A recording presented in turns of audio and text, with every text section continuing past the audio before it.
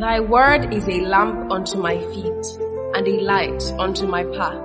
Open your heart and mind as God's word comes to you today. Introducing Pastor David Fadi. The Spirit of the Lord God is upon me, because the Lord has anointed me to preach good tidings. The first thing the Word of God shows us is who we are. Then it shows us who we are meant to be. Now the word. Hallelujah. Put those hands together for Jesus this morning. Celebrate Jesus. Can we just be grateful and say, Father, thank you for another day. Thank you for another day to be in the land of the living. Thank you for another day together with other believers. Thank you for another day to receive from you. For the Bible says, He daily loads us with His benefit. He daily loads us with His benefit. Give Him praise this morning. Give Him glory. Give Him glory. Father, we bless your name. Father, we bless your name. Lord Jesus, we have gathered again today in your name, at your feet. We pray that your abiding presence that is with us will reach out to us and bless us this morning in the name of Jesus. That no one will leave this place the same way they came. There shall be great transformation. There shall be renewal. We'll experience your freedom again in this place. Thank you, Father.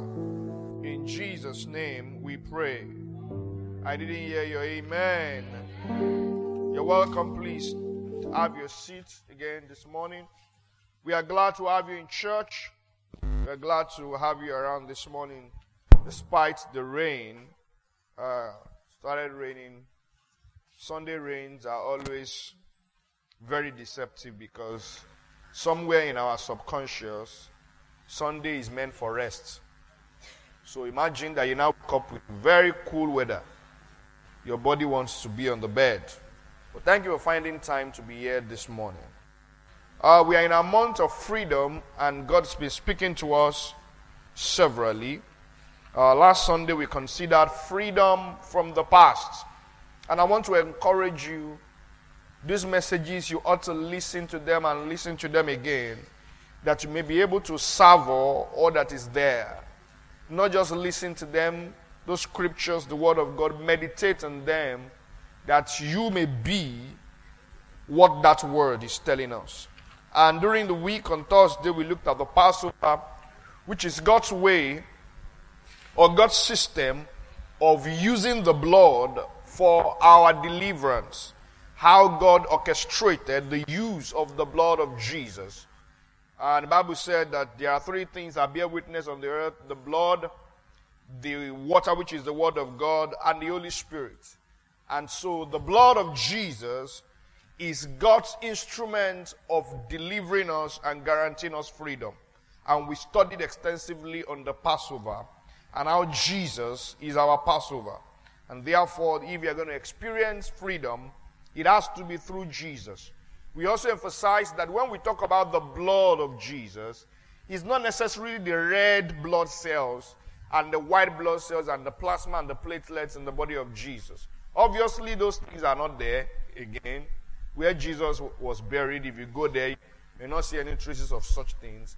When we talk about the blood of Jesus, it's actually talking about the sufferings of Christ. Everything that Jesus went through in suffering, in his death, in his burial, and his resurrection. All of this is captured anytime we talk about the blood of Jesus. We also understood that using the blood of Jesus is not necessarily by shouting the blood of Jesus or by saying, I cover myself. If you look at the epistle, you look at the apostles, I'm not sure you will find a place where they covered themselves with the blood of Jesus, where they shouted the blood of Jesus. We have been used to that, no problem. But there is an understanding we must have, and we saw that in Revelation chapter 12 and verse 11, that they overcame by the blood of the Lamb and by what? the word of their testimony. So the way to use the blood of Jesus is to use your mouth to utter the things that the blood of Jesus did for you. By his stripes I am healed. That is how to use the blood of Jesus. Not by just saying, I cover myself with the blood of Jesus. Putting in your mouth the utterances, the declaration of the things that the blood of Jesus had done for you. And I believe that by the time we come on Thursday, I will have been able to put up quite a number of them that will be useful for you in your personal walk with God. So this morning, I want to share what God laid in my spirit during the week. It's almost something close to what we discussed last week, which is talking about dealing with the past. But it's a little step away from that. We're going to be looking at overcoming the grip of fear. Overcoming the grip of fear. And God was opening my eyes to understand that many people really have been bound by the spirit of fear. You know, the young lady that came to give testimony this morning was talking about the fact that she wanted to launch a brand, launch a business, and somehow she was scared. What if? And that held her back for quite a while. Now, in launching now, she could see how she's meeting the need of people and how people are. If she did not overcome that fear, she would not have become a blessing in the way she had become a blessing. She will not also be blessed in the way she's been blessed. So, most of the time, fear is another equipment or tool used by the devil to hold God's people in bondage and captivity. And this morning, God wants to see how as believers we can overcome the grip of fear over our life. Let's go to the book of Romans chapter 8 and verse number 15. Romans chapter 8 and verse number 15. The Bible says there that you have not received. Please note those words. For you have not received the spirit of bondage again to fear, but you have received the spirit of adoption, whereby we cry, Abba, Father. 2 Timothy chapter 1. 2 Timothy chapter 1. I would like us to start from verse 1, even though my emphasis is verse 7. 2 Timothy chapter 1, we'll start from verse 1. Paul, an apostle of Jesus Christ, by the will of God, according to the promise of life, which is in Christ Jesus. To Timothy. Timothy is a young pastor, very young pastor, pastoring a quite big church, a church of different age groups. The elders are there, the younger ones are there. So Timothy is Paul's protege. To Timothy, my dearly beloved son, grace, mercy, and peace from God the Father and Christ Jesus our Lord. I thank God, whom I serve from my forefathers with pure conscience, that without ceasing I have remembrance of thee in my prayers night and day, greatly desiring to see thee, being mindful of thy tears, that I may be filled with joy. When I call to remembrance, take note, the unveigned faith that is in thee, which dwelt first in thy grandmother Lois and thy mother Eunice, and I am persuaded in thee also. Wherefore, I put thee in remembrance. Like I have always said, that most of the time, bondage is actually most of the time out of, it stems out of ignorance. And one of the ways God deals with bondage, deals with the oppression of the devil upon our life, is to make us know. Is by knowledge. So it says, I called to remembrance the unveigned faith. Look at verse 6. Wherefore, I put thee in remembrance, that you stir up the gift of God, which is in thee by putting on of my hands. So when I lay my hands on you, you received an impartation. It is still in you. For God had not given us the spirit of fear, but of power and of love and of what? A sound mind. Verse 8. Be not thou therefore ashamed of the testimony of our Lord. Let me stop there. Paul was admonishing his son Timothy, and one thing that he was telling him was not to allow fear to have a hold on him in so much that it will limit him from actualizing the plan and purpose of God upon his life. Timothy was pastoring a quite large church, like I said, and he's a young pastor. And if you look at the first Timothy that he wrote to him, he told him, let no man despise thy youth. Because it is possible, because these people are older than you, wealthier than you, you may begin to have a little bit of fear in you. You may hold back. You may not be able to launch out as you expect to launch out. And Paul was trying to tell him, you have not received. God has not given you the spirit of fear, but of power, of love, and of a sound mind. What does fear do to people? Number one, fear has torment. Fear torments people. It inflicts pain on people. It torments people. 1 John chapter 4 and verse 18. You should not allow fear at all. The Bible says fear has torment. 1 John chapter 4 and verse number 18. Give it to me quickly, please. 1 John chapter 4. There is no fear in love, but perfect love casteth out fear. Because fear has torment. And like, if you want to look at it critically, you would always know that fear, most of the time, is always most of the time a response to something that happened before. Hello? Let me give you an instance. A young boy, a small boy that is just crawling, sees a snake moving. The boy is going to pick the snake. If care is not taken, put it in his mouth. Hello? He does not know.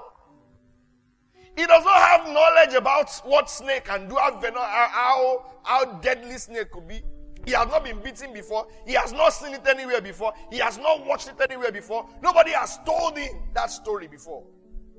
But as the child begins to grow, he begins to listen to what people say. Oh, I had snake bite the other time. This person died of snake bite. This happened. He watch online. He watch everywhere on TV.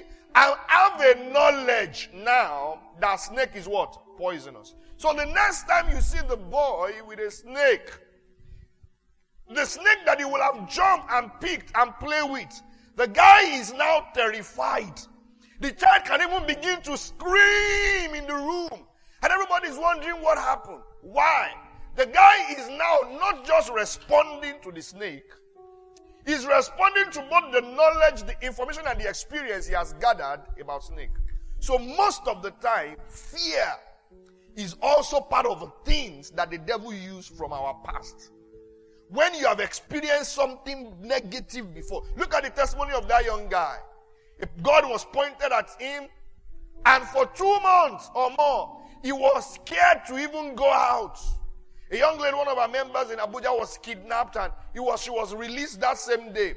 But up till now, she's still gripped with, if somebody just say anything, if there is a stern voice around her, she turns and she's still fearful like somebody wants to kidnap her.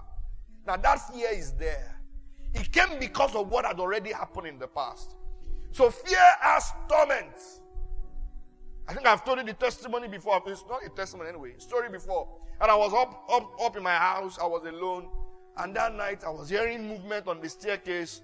And it was around 11 o'clock. And I felt that people were climbing my stairs. And I was there. I went to carry cutlass. I was watching through the window to see who. I didn't want anybody to just badge on me. I want to be aware when you knock the door, because I was thinking people. In fact, I sent message to my neighbor. People are on my staircase, moving up and down. I couldn't sleep till about 4 a.m. I was with my cutlass by my side, only for me to wake up and discover that they were rats. They were rats. Running helter-skelter. They were rats. No human being was in my compound. If I remember when my neighbor just moved in, there were still some squirrels that used to walk in the roof, because we stay up, so we are close. We are with the roof there. The following morning, the man came and told me, "Did I hear people calling in our roof?" I said, "Nobody calling in our roof. They are squirrels or birds." The man called his police friend. But the question I asked the man is that, how on earth will a thief wants to rob, and we live in a 2-story building, that's 3 floors, the thief will now get up to the roof? How? What happened to the ground floor? Fear will torment you. You will lack common sense when fear grips you. Fear has torment. Some people are tormented. They are in bondage. They are in pain. Serious one. They can't go out. They can't come in. They can't live freely. They can't even be joyful. Fear has torment. Fear of unknown, fear of death, fear of what will happen, fear of what happened before, let it not repeat itself, fear of what somebody told me, let it not happen to me. Fear has torment. Number 2, fear is fueled and sponsored by demonic spirits. Fear is what? Fueled and sponsored by demonic spirit. Go back to that Romans chapter 8. Just keep those 2 scriptures close by, Romans 8:15 and that's 2 Timothy chapter 1 and verse 7. Romans 8:15 says, "For you have not received the Spirit." So there is a spirit behind it. It is a demonic spirit behind it. He said, "You have not received." And in 2 Timothy 1:7, he said, God has not given you, because spirit comes from God or from the devil. Once it is spirit, is either it's from God or what? Or from the devil. So if the spirit of fear is not from God, then it is where? It is from the devil. So we must know that. So when you are afraid, when you're necessarily under the bondage of fear, you should know it is a spiritual warfare. It is a spiritual thing. So I was telling that young lady the other time, I said, "See, this thing that happened to you, I told her things to do to come out of it. Because the devil can use it.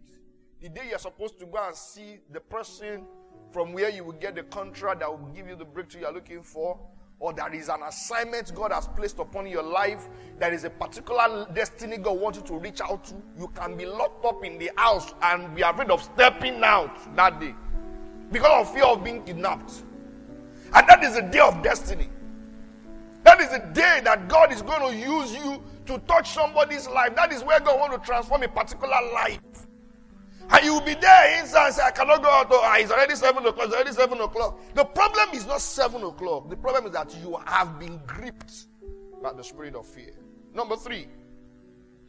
Fear puts people in bondage. It binds people. It puts people in bondage. That they cannot live their full potential. It places a limit on their life. See, someone said, if there is a book, person called the book Out of the Box Parenting by Chris Forward, very fantastic book. And one man was saying, I think it was the same man that was saying, and he said, if people like Bill Gates, Steve Jobs, and many of those people were raised by some African parents, they will never become what they became. In fact, they were actually discussing about African parenting. That how many really globally great people have been raised from African parenting system. I mean, I've said it here severally before. When our parents were younger, Some of them lived correct, but one extreme village, and they told themselves, I want to go to school. I want to be educated. They managed, they wrote JAMB. And those days, there was no UNIO. There was UNILAG, there was UNICAL, there was UNN, there was ABU Zaria, there was UI, UNIBEN. Those are the schools then. And the boy will leave. The worst that would happen, the best that would happen, they will follow the boy to the park and off to Lagos. The father and mother had not been there before. The child himself had not been there before. And they go. In some instances, the next time they are seeing that boy is after graduation. 5 years after. But they allowed the boy to go. Listen. Was there no fear of unknown? Traveling now, no matter what anybody wants to tell me, traveling now, this age, is far better than traveling then. And I will explain. You may say, well, they will not kidnap. People were still dying on the road that time. That's one. Number two, traveling now, your father and mother can be calling you every 5 minutes to know where you are. Secondly, you can share your Google location with them. And they are tracking you everywhere. That time, they don't even know you have arrived until 5 years after, when you return. No communication, no phone call, no letter. I told you my cousin went to serve in Zamfara. We wrote her a letter. No, she wrote us a letter to tell us that she has arrived. The letter got to us after she had come back. Not after the end of 1 year. She came back, I think, 6 months into her youth service just to come back, then went back again. After that coming back, that was when we saw the letter that she has arrived the first journey. But they allowed those children to go. That's why those people became professors today. That's why those young boys of those days became what they became today. Because even though there were things to be afraid of, the parent looked beyond those things and allowed those children to fulfill their potential. I tell people, most of the time, overprotective parenting is the reason why children will not be successful.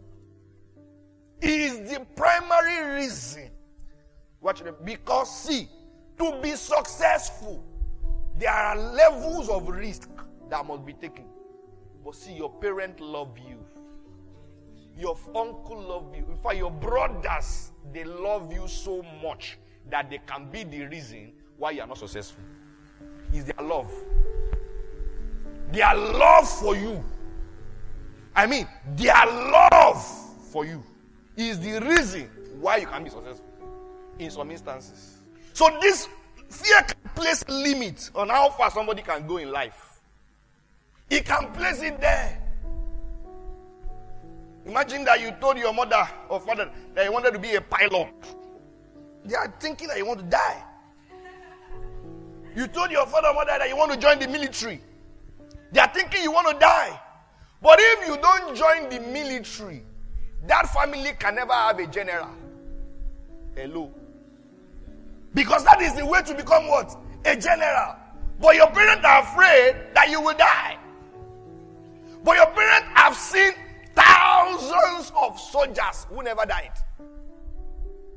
Who never died in battle? Have you not seen? A lot of them retire.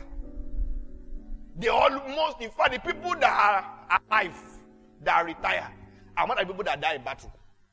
But you focus on the people that die. Once you hear a news that they've killed 3 soldiers, 3 out of 300 on that battlefront. It's like, did you hear? Did you hear? Did you hear? I cannot be in this house. I'm out to beat it. For everything you want to do, people will give you reasons why the danger. Is it that we should not consider those things? We should consider them. But don't allow fear to limit your life. Joshua was about to enter into the fullness of his life. He was to lead the people of Israel from where Moses stopped. Joshua chapter 1 verse 9. See, I discovered that most of the time, where the Bible is telling somebody, fear not, is because there is something great to come into, but if you are not careful, fear will stop you from getting into it. That there is something great that you're supposed to get into. Joshua 1:9. Have not I commanded thee? Be strong and of a good courage. Be not afraid. Be not afraid, neither be thou dismayed, for the Lord thy God is with thee. I don't want to read from the beginning. He told him, Joshua, arise. Don't be afraid. Don't. In fact, they said that there are 365 fear not in the Bible. One for each day. Because there is enough to be afraid of. The Bible says, and a lazy man sits in the house and say, lion is in the streets. I cannot go. It's in the book of Proverbs. Lion is in the streets. The reason why many of you came late this morning is because rain is falling. And I looked at everybody. Nobody is salt. It is anybody now that's what I taught you. You have disintegrated. You have dissolved. It's raining. It's raining. It's cold. Have you seen? When we say in Nigeria that it's cold, I laugh. The weather is cold. You ain't seen cold. Have you seen Canada? You know what is in Canada? That when you wake up in the morning, snow has blocked your door. You have to look for shovel to remove snow from your car. To be cold is normal. Oh, we say it rained. Some people now, water has reached the roof of their house in this same country. And they are still living. They will still put their firewood and whatever inside canoe and be celebrating Nakara inside canoe, because the only way to reach the next person is on water. But they will not say, it rained, because see, there is enough reasons to be afraid. Joshua had enough reasons. Joshua said, hey, God, is Moses you called? Or you know how stubborn these human beings were in the days of Moses. Now, in fact, if you want to say it, it's them that killed Moses. If you want to say it the same, if you want to say it well, they are the reason why Moses did not reach the promised land. God, this year sending me. He was dragging his foot. God had to tell him, Moses, my servant, is dead. He's trying to mourn the death of Moses more than God who took Moses. So God had to tell him, I know Moses have died. Stand up, arise. He was still dragging his feet. He said, no. Be not afraid. Be not afraid. Paul told Timothy, I know what God put in you when I lay my hands on you. But the way you are behaving, you will not achieve it. I know the capacity that God has put in you is 100 megawatts. But you are doing 1 watt. You're just maintaining cool and calm. You're just doing it slow. Because they said, no. What is in you when I lay my hands on you is great. Stir it up. Do not entertain this. You have not received the spirit of bondage to fear. God did not give you the spirit of fear. So let's see in God how God will position you, or how you can connect with God to be able to overcome the grip of fear. Let's go back to that 2 Timothy chapter 1 and verse 7. Let's start from verse 5.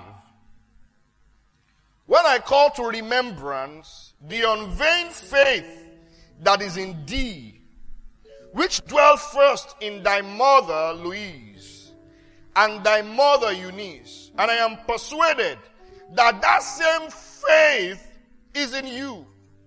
Wherefore I put thee in remembrance, that you stir up the gift of God, which is in thee by the putting on of my hands. For God has not given you the spirit of fear, but of power, of love, and of a sound mind. The first thing that helps you to overcome fear is the perfect understanding of what you have. What did I say? What you have. I used to ask myself a very interesting question. Why is it that the bad guys, the thief, the kidnapper, the bandit, the cultist, they walk at night with confidence? Hello? But you, a child of God, you walk at night with fear and trembling. Darkness is the same. Do you get the point? 8 p.m. is 8 p.m. 9 p.m. is 9 p.m. How come day, it is that by 11 to 12, they will come out of their house with confidence, expecting nothing evil to happen to them? Hello? But you, if you dare come out by 10, you are looking left, right, left, right, left. They are just going. What makes the difference? Why is it that when there is evil around, trouble around, we call the police? Let me not say the police. If we see soldier, we call them. Say, come to my rescue. What makes the difference is that the military guy has a rifle. 2, he has a training. Even if they give you rifle, you don't have a training. If they train you, you don't have a rifle. What those people have is what is making them overcome fear. What they carry, what they possess, what they know they carry. That cultist guy had been through things. They've beaten him, they've put incision on him. He has drank blood. He knows somewhere in him, he has some level of power. He knows. But right in you is the Spirit of the living God. The fullness of the power of God.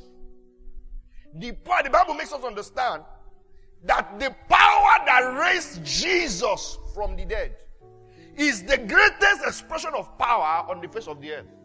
That power is in you. But you are afraid. That's why Paul told Timothy, your problem is not what you don't have. Your problem is not knowing what you have. Not stirring it up. So I remember the days when we were in school. When we pray like this and we finish praying in tongues, we pray, we charge spiritually. We are even going out, we finish praying by 12, 1 to 2. We are going home with the expectation that the devil will come and just chance us. Let's just meet him. Let's have a word. Let's have a conversation. There is a level of awareness of the supernatural power of God on your inside that gives you confidence to move ahead, even though you are walking in the valley of the shadow of death. 1 John chapter 4 and verse 4. These are scriptures that you're supposed to have on your fingertips. 1 John chapter 4 and verse 4. You are of God, little children. Say, Pastor, I'm just young. I'm still young in faith. You are of God, little children. And you have overcome them. How? Because greater is he that is in thee than he that is in the world. The reason why you are afraid is because you estimate what is on the outside stronger and more powerful than what is within. Many of us, see, I'm telling you, a lot of work needs to be done. Many of us does not know what exactly it is that you are a child of God. Many of us does not know what exactly the value that it brings that I have the Spirit of God. If a man goes to the Babalawo, goes to a fetish man, a juju priest, and they roll something for him, and they told him to swallow it, that this thing you are swallowing is bulletproof. It will not make bullet to touch you. That guy swallows it. And he's hearing that there is gunshot. He confronts it. In fact, that day after they give him nothing to swallow, he will tell the Babalawos, try it on me. How did they give him now? And he said, let them try it now. Listen, if they shoot him and that thing is not it, he's gonna die. But he said, shoot me. Something they gave him. But we will receive the Holy Spirit. And the kind of tongues you speak at night, just by virtue of cockroach. Even the Holy Spirit in you is questioning you. What should not even make you shiver at all? You are already... See, if an unbeliever and a believer is in the same place, who should be more solidly courageous? A believer. No matter what they carry, what you carry is stronger than what they carry. If everybody is apprehensive, if everybody is under anxiety, everybody is running a task, it is the child of God there that should give every other person confidence. Paul was in a shipwreck. Everybody was afraid of death. Paul said, nobody in this place will die. I know. Let's now imagine that is Paul. Hey, my wife. Hey, what will I did not tell her that I'm traveling. I did not. Let's say it's Paul that's not doing that. What will happen to other people? They are now encouraging Paul and say, man of God, see, take it easy. God is on the truth. That's what it does. Don't be laughing, no. That's how many of us are. It is unbelievers that are comforting us. They are encouraging us to be strong and be of good courage. Unbelievers. They say, take it calm. It is not right. You don't understand what is on your inside. It is the presence of the Spirit of God that gives us confidence, boldness, that does not make us fearful. Once you are exhibiting fear, it is a proof you are no longer conscious of the presence of the Spirit of God. You are no longer conscious of the power of God that is on your inside. There is nothing else. So what do? You retreat to get yourself stirred up, to be conscious. That's why I say, stir up what is in you. You have to stir it up. So that it comes to full understanding, full consciousness, full awareness of the extent. I remember when my pastor in school that time, on a Sunday service that he went to church, before he came back, they robbed his house. So he got a security guy and he bought a gun. So the day I went to his house, he called me to his room. He gave me, he said, see this thing. If anybody does pum there, I fire. He said, this gun you are seeing it, 2 will come out. 2 bullets at a go. Put it there. He sleeps with his 2 eyes closed.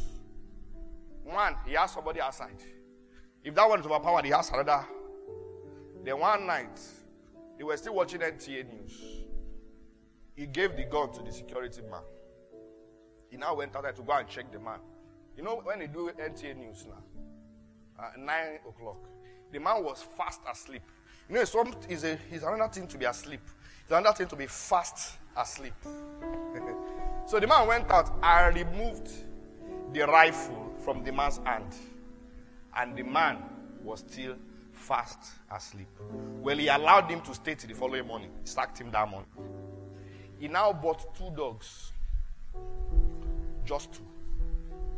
With his gun in his house. He knows, based on what he has, that even you, the devil, the thief that want to cross his fence, you must be afraid. He has shifted the fear from him. Before you knock the gate, he has moved the fear from him to you. The day you are aware of what you carry, You will just see. Say when there is a church that used to do this program, power must change hands. It's not really that power is changing hands like that. People are just more aware of the power they had. So you have now moved the fear from you to the devil. It happened to Gideon. They wanted to fight, but they were afraid of the enemy. So one of the days they were just going, and they stumbled on the enemy's camp. And in the midst of the enemy, somebody was sharing a dream. And the person said, last night I had a dream, and a loaf of bread landed in our midst and destroyed everybody. They told him the meaning of that dream is that loaf of bread is Gideon. Once Gideon landed in our midst, that will be all. Now, Gideon was afraid. But those people were more afraid. So receiving that information made Gideon to now be more courageous. What has he done? He has transferred the fear to his enemy's camp. Based on awareness of who we are, what you have. Number 2 that gives you boldness to overcome fear is who you are. And really, who you are always affects what you have. Hello? You didn't hear what I just said? Who you are will always determine what you have. If you are a soldier, you will have a gun. If you are a governor, I can't remember now the number of security men that are assigned to you. You have DSS, you will have military people, you will have police. In fact, now they will probably give you civil defense too. They will give you all. They will give you all. If you not even like, you can use your money to go and recruit some other one for yourself. Based on who you are. If you move from being a governor to become a president, what you have will also increase. If I want to become the president, the entire armed forces of the country, the entire resources of the country is to protect you. I hope you know how much it costs for the President of the United States to just fly from New York to even Washington, inside US. How much more that Donald Trump, what's his name now? Joe Biden is flying from US and is going to even London. You saw during the burial of the Queen, everybody enter bus. All the president of the country that went for that burial, they put all of them inside Bonlue, inside bus. He did not enter bus. They still drove him in his car. Because the entire weight of America is to protect him. Whatever it will cost. That their Air Force One, if he's inside, before he will die, if he will die inside the Air Force, a lot of things have died. The aid that is behind the man, behind the governor, behind the president, there is no reason on earth you should be alive when that man have died. You are standing behind him, somebody shot, and he died, you are alive. That's the end. What explanation? You should die. He lives. That's it. That's what they have based on who they have become. You know who you are. Do you know? You are a child of God. Did you hear me? You don't know. You are what? A child of God. The entire resources of heaven is deployed to protect you. You are a child of God. Go back to that scripture. Let's start from verse 5. 2 Timothy chapter 1. I call to put in remembrance of you the unveiling faith that is in you, that dwelt first in your mother. I put in remembrance verse 6. The gift of God that is in you by putting on of hands of what? Of the presbytery. Go back to Romans chapter 15. So Romans chapter 8 and verse 15. For you have not received the spirit of bondage again to fear, but you have received the spirit of what? Adoption. To cry what? Abba, Father. The word Abba, Father is like saying daddy, daddy. That's what it means. So you are a child of God. It means a lot. See, many believers don't know the value of this thing. That's why you hear a believer say, as a Christian, can I marry a Muslim? You don't know who you are. It's like a lion going for marriage counseling and asking the mark pastor, sir, as I'm a lion like this, can I marry a rat? Why do you ask that question? You only ask that question because you don't know who you are. That's the only way. Even Igu cannot come down and say, pastor, as an eagle that I am, can I marry a chicken? Igu cannot try it. Cannot try it. The chicken may be wanting to marry him or marry her. The desire may be from the chicken, but desire can never be from the eagle. The day the eagle start desiring to come and be dating and marrying a chicken, just know he has lost his eagleship. He or she, it or it, is no longer an eagle. Not even an eaglet. Is now something else. You are a child of God. Let it sink. Greater is he that is you that is in the world. Let it sink. The resources of heaven is deployed. You are God's child. Even our president, his son was involved in keke accident. He was just doing bike. He was just having fun.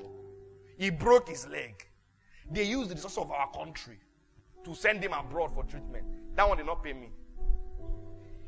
When he came back, you know what it means? You were playing football, you broke your leg. That's the meaning. You were just playing. When he came back, it was the Minister of State for Health that went to receive him at the airport. So after you broke your leg, your father managed to send you to hospital. Then, the CMD of the hospital is the one that came to receive you back to your father's house. That it is.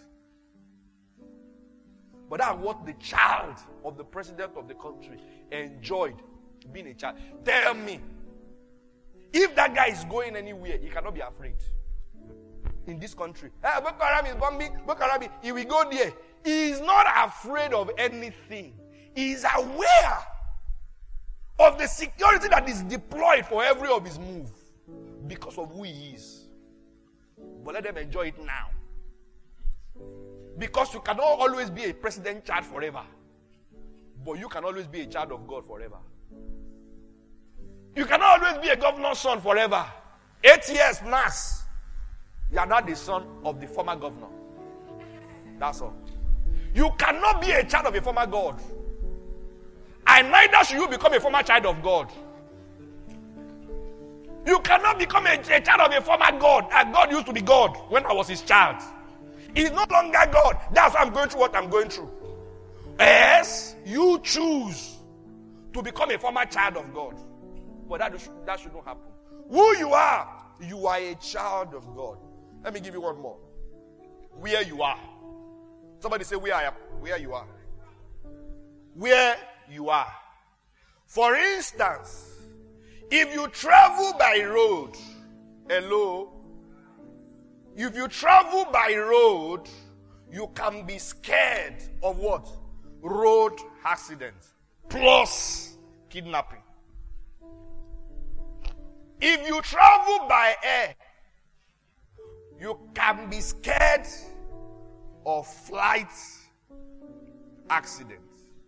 But you shouldn't really be afraid of kidnapping.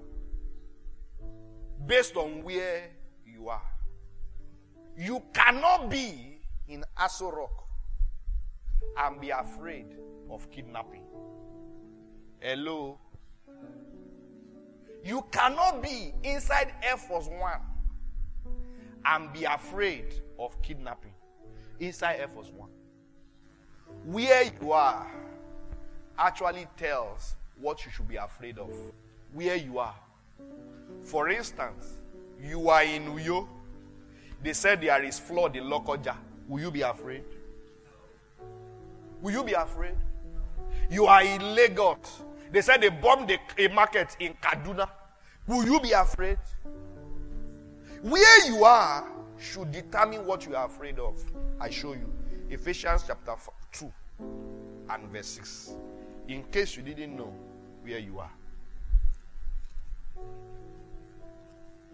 Ephesians 2:6. Let's start from verse 4. But God, who is rich in mercy, for his great love, wherewith he loved us, even when we were dead in sin, he quickened us together with Christ. For by grace we are saved, verse 6. He did not just quicken us. Quicken us means to raise us. What did he do?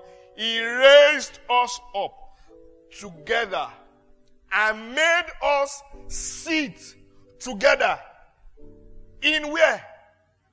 Heavenly places in Christ. So, you were coming back from school yesterday. You passed in front of a guy's house. And the guy came out and challenged you. He's a bully. You ran, he chased you, you ran, you almost died. You got home. Your father is a major general. So the following day, you were walking with your father. And your father was holding your hand. What will you do when you get to the door of the house where you were challenged yesterday? You will wait and knock the door and ask to see the guy. What is changing? Where you are. You are with your father. You are with your father. If you are above, nothing beneath should bother you. If you are beneath, you should be afraid of everything here. But he said he has raised us up and we are seated together with him in heavenly places. Far above principalities and powers. That is how high you are seated with him. Which means what Jesus is not afraid of, you shouldn't be afraid of. Listen to this. All of these things may excite you in this service. But what will make this thing work in your life is if you continue to meditate on it until it becomes your reality. Until you know, I am seated with Christ. We used to have a pastor in our church. He said he used to have a dream. And in that dream, a masquerade always chases him. A masquerade. He will run and even wake up tired. He's a pastor. So one day, he heard this kind of conversation. And he started thinking about it. He gave it enough thought that he left his conscious mind and he moved to his subconscious mind. Because most of what plays out in your dream are remnants of your subconscious. So he dwelled so much on it. He slept that night like normal. The masquerade came as normal. He started running as normal. But in the midst of his running, he just suddenly remembered that he shouldn't be running. That thing supposed to be the one running. He turned. Know that if you are chasing somebody and you're a person that has been running and running, the person suddenly stopped and turned back, you will stop. You will stop. Because you know the game is changing. The guy turned without saying anything. The masquerade started running. That was the end. Consciousness. Awareness. Paul said, I put you in remembrance. You must continually put yourself. See, let me show you the practical of it. Now, you are going to go for an interview. And you heard the people are bidding for that thing. They are coming all the way from France. Somebody is coming from Japan. You are coming from you. You have every reason to be afraid because there are giants in the land. You have everything reason to be afraid. But why was Joshua and Caleb not afraid? Why was David not afraid of Goliath? Because other people were confronting Goliath as an army of themselves. No, David saw Goliath and he saw themselves as the army of the living God. He changed the game. So you are going there. You are preparing in the morning. Your heart is beating fast. What should you do? Lock yourself in your room and begin to rehearse all of this. Who am I in Christ Jesus? I have the Spirit of God in me. While I am in front of them, what I say is what they desire. So before you left your home, you have already, by stirring up what is inside of you, you have put yourself in an advantaged position. You see yourself winning that thing. So when you get there, you are not jittery. You are not jittery at all. There is confidence. See, let me tell you, confidence is also capital. There is how you are talking about what you are talking now. We know you have no confidence. We have seen people who did defense, and on the day of defense, they were confidently stupid. What they were saying does not make sense.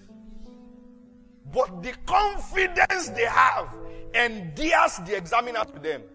And they are just admiring the person's folly. They just admire it and say, "Now, wow." That confidence alone will score you points. They will deal with you, they will talk, but you're likely not going to lose. Because of what? Confidence. Fear will always deprive you. Everywhere you're going, before you leave your house in the morning, stir it up. Before you leave every day, stir it up. So you are confronting life, not with fear, but with confidence. Move the fear from your own doorstep to the enemy's gates. That what you are afraid of should now be afraid of you. When I was going to write my second jam, the first jam I wrote it in fear because jam, almighty jam. By the time I was going to write my second jam, in fact, I told myself that morning that if I had passed jam the first time, it would have been a mistake on the part of jam. Because I now know what I didn't know. I now know the code of jam. I went into that hall I had severe headache that day. But I went in with confidence that based on the level of understanding I have of navigating this thing, that may be carnal because I'm depending on my flesh. But in this regard, you are not depending on yourself. See, strip a military man of this training he has, of the artillery that is in his hand. It's the same thing with you. What you are scared of, he will be scared of. Why is it that when you run him, he confronts? They say Boko Haram is somewhere, everybody is retreating. There they are going. It's because of the training they have and they know it. And you know what they do in the military? They don't just train you 30 years ago, 40 years ago and leave you there. No. Every now and then, they keep you in remembrance.